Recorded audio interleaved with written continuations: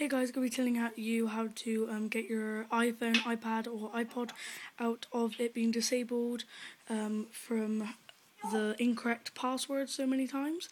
So first things first is you're going to want to power off your device by holding down the button and sliding. Then you're going to pull out your cable, then hold the home button, then plug the cable in, and then it should take you to this after holding it. After you plugged it in, and then it should come up the Apple logo. Hold it until it comes up this. Then you're going to want to go on to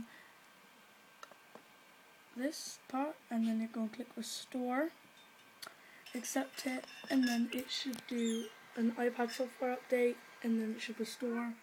It does take a while for it to do the update, so please be patient. And then it should be done. But please don't forget to comment, rate and subscribe. Do this times 2, and thanks for watching. Goodbye.